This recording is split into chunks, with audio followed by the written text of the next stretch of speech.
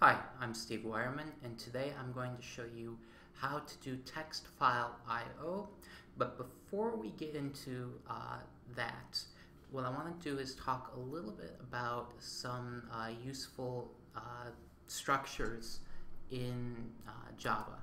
So one of them is the Javabean, and the Javabean is just a simple Java class that stores information. It's the sort of object that you think about when you think about objects.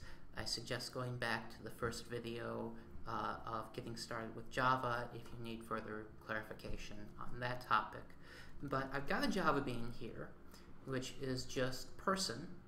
Now this Javabean has attributes, first name, last name, and phone number, just keeping it simple here. Notice that those attributes are private. This means that those attributes cannot be accessed outside of this class. So any other class that creates an instance of person, that creates a person object, cannot directly access those attributes, those values. This is a really useful thing because it prevents, it allows us to prevent data corruption. So when information is put into this person object, we can check and see that that information is properly formatted.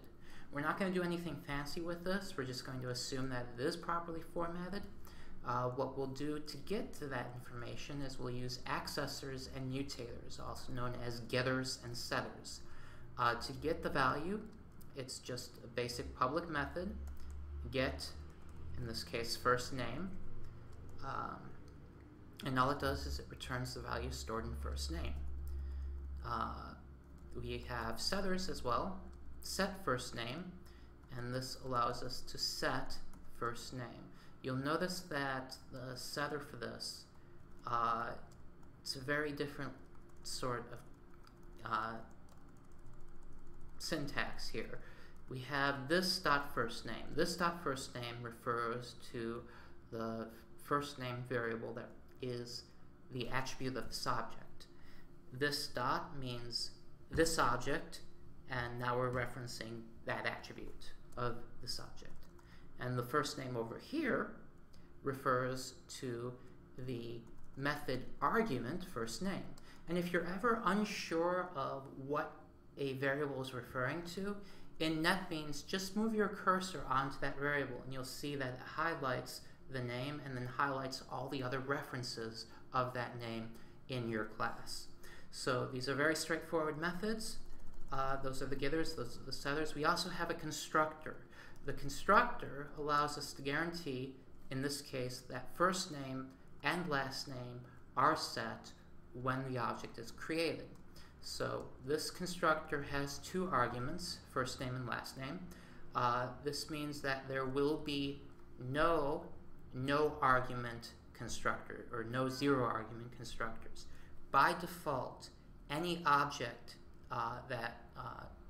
any class has a zero argument constructor.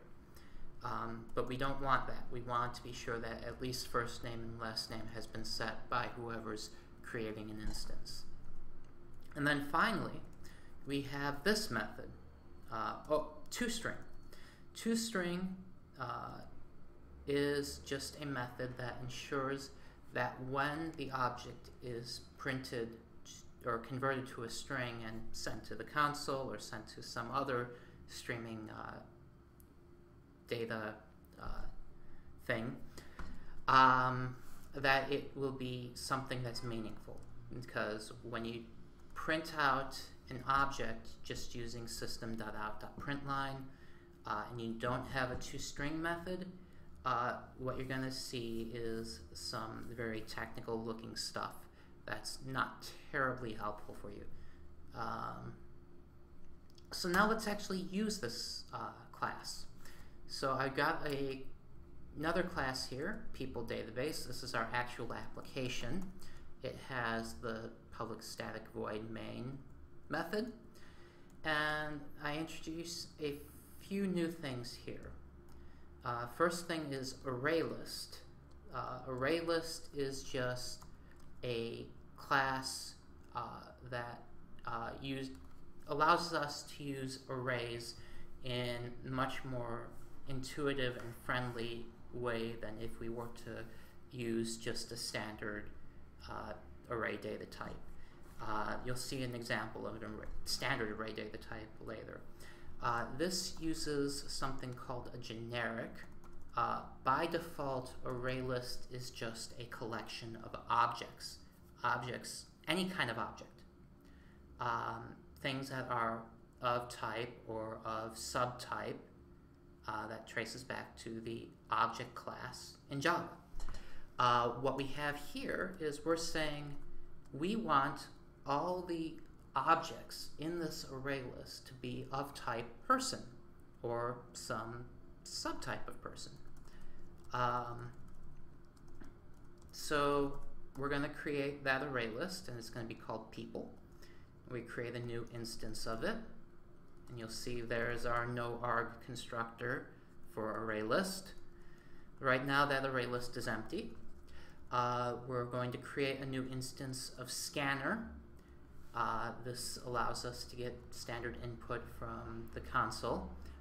Check the last video in this series. And then we're going to ask the user to enter names followed by an empty string. Not a terribly helpful prompt, but we know what we're doing here. And then I've got a few other things going on here. I've got string input, which I don't do much with yet. And then we've got this do while loop. So this loop here is going to run so long as string input does not equal the empty string. Now, you may notice I initially set that to empty string, but it's going to run anyway at least once because it's a do while loop and not just a while loop. So do while loops always execute at least once. So what are we going to do inside this loop? Well, we're going to create a new instance of person. We're not actually going to create a new instance of person. We're going to allocate memory for a person variable. And we're going to set that to null. Then we're going to get our input from the command prompt, from the console. So again, talked about that in the last video. Then we've got a string array here. This string array is going to be our separated input. So we're going to take our input and we're going to separate it by some kind of token. So that token here is going to be just a space. The user is going to type in a first name, a last name, and optionally a phone number. If that array that we got is greater than or equal to 2, that means it's at least 2.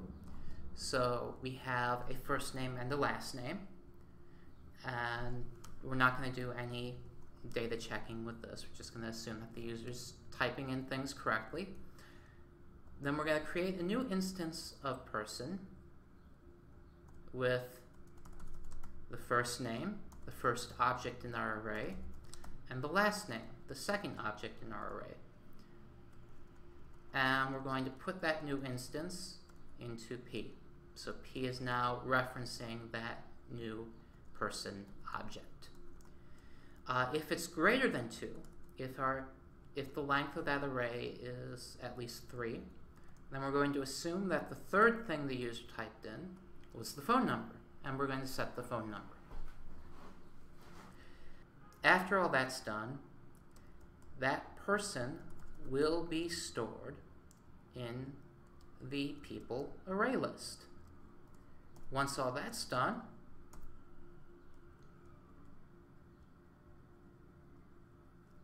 we're going to go through and see what got stored in that array list. We'll do that by using a for loop. So here, for person P, this is a new instance of P. Notice that this P doesn't highlight this. It's a completely different scope. This P only exists in this do while loop, whereas this P here only exists in this for loop. So person P in people. So we're just going to loop through each instance of person in that array list. Then we're going to print out P. This will use our toString. And then we'll print out the phone number. If there's no phone number, obviously it won't print anything out. And that's that. If I click run,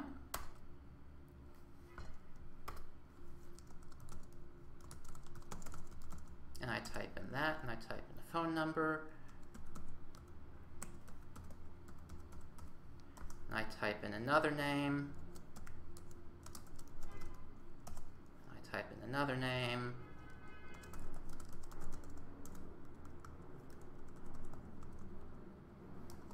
and I just hit enter.